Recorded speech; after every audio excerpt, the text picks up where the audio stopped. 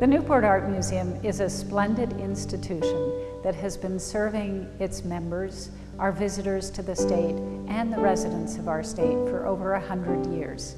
Here you can enjoy a variety of events and programs, exhibitions that tell the story of Rhode Island artists.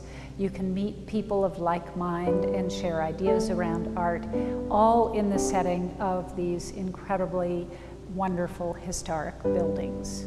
I get asked quite often, how do you choose the art? How do you select the artists for a certain show? I've spent a lot of the last several years journeying around Rhode Island and sometimes around other states, doing what is called studio visits, meeting with artists who have work that has a Rhode Island connection, artists who want me to look at their progress. It's very important to me that we have a balanced exhibition schedule, that we have a range of artists in terms of media, in terms of ethnicities, in terms of ages, group shows, solo shows, so that we can attract new audiences, but also so we are meeting our mission in terms of making art and artistic opportunities available to as wide a range of audience as possible. Part of our mission involves actually art making, and we like to collaborate with our Coleman Center, the school, in terms of some of the artists in group exhibitions doing a workshop or teaching a class in the school. Here at the Coleman Center for Creative Studies, we offer a wide variety of classes. We have a great state-of-the-art digital studio.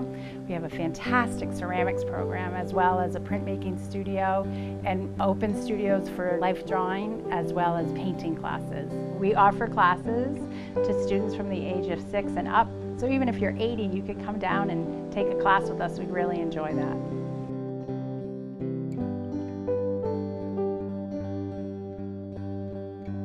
The reason why I think being able to teach is a blessing is because it means that I can help people to do something they have always wanted to do and thought they could not do. I try to make everyone realize that they have something to give, and what they have to do is to learn to appreciate themselves. I'm very, very happy to be here, and I'm happy that they put up with me. That shows that they are extremely kind, and I love them dearly. There are a number of ways that you can be involved with this museum to support it, and all of which are fun. Volunteering, first and foremost, is such a critical activity. It's something that our museum staff enjoys, but things like the gala, wet paint, and some of the exhibits, these don't happen on their own. They require a great deal of work. And what a wonderful thing to be working alongside artists and hanging this work. But there's also the financial opportunities to work with the museum. And your gift is important, whether it's a small gift or a large gift. Just realize that the majority of the funding for this museum comes from donors just like you.